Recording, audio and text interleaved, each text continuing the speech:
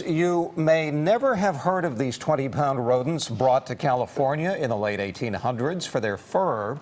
The state said that they had successfully been eradicated by the 1970s, but then in 2017, the Nutria suddenly and mysteriously reappeared.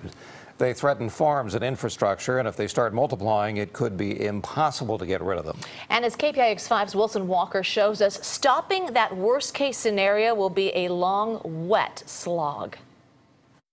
There are amazing little wetlands scattered throughout the state that people have no idea are even present, and that's exactly where they thrive. Tucked around the otherwise dry and dusty Central Valley, you will find these small wetland jungles, and here in Merced County, you will find the epicenter of a California rodent emergency. This is where we've taken more nutria than in any other county in California.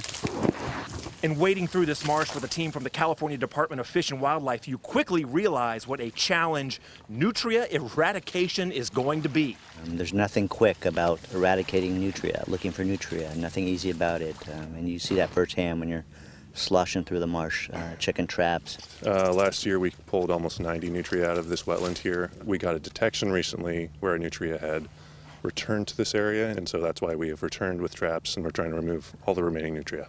The traps often catch the area's native inhabitants like this muskrat. They get set free, and that's another reason this job requires a lot of work. Every single trap must be continuously checked, and the nutria, they're putting in a lot of work as well.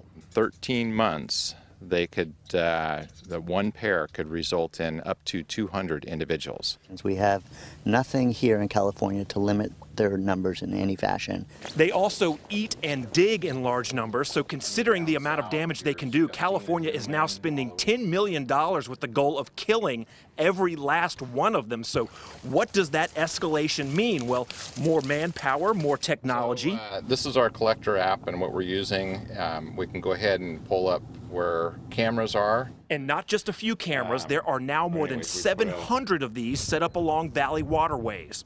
The yellows are where we have had or currently have cameras placed, and the pink dots are where we have current detections. The cameras are giving the state a better idea of how many nutria they're dealing with and where they're going. What's important about working here is that there are all these rivers here, the Merced River, the San Joaquin River, that serve as highways for nutria potentially to disperse up and down the state.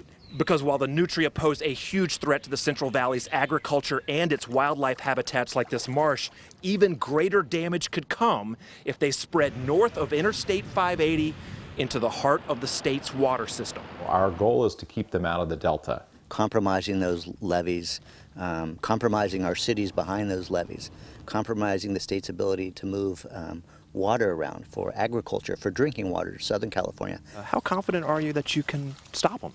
Well, there's only one chance we're going to get.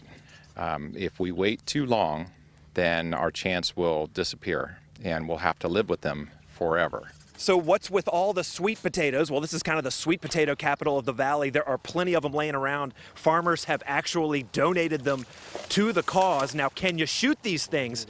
Yes, you can, but they are nocturnal and they are burrowing. So let me tell you, they are kind of hard to find, and California is going to be looking for them for a long time to come.